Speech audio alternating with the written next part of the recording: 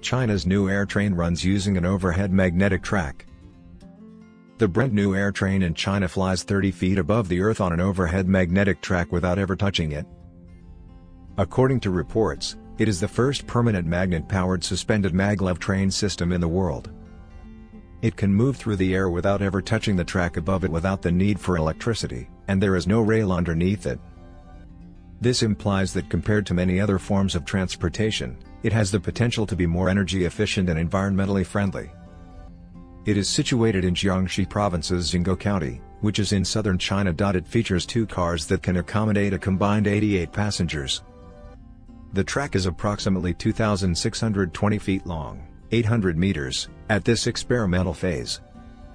Up to 80 kilometers per hour, or around 50 miles per hour, can be reached by the train. The track will be extended to 7.5 kilometers, or nearly 4.7 miles, after test runs are complete. At that moment, the train will also be capable of moving at speeds of up to 120 kilometers per hour, or around 75 miles per hour.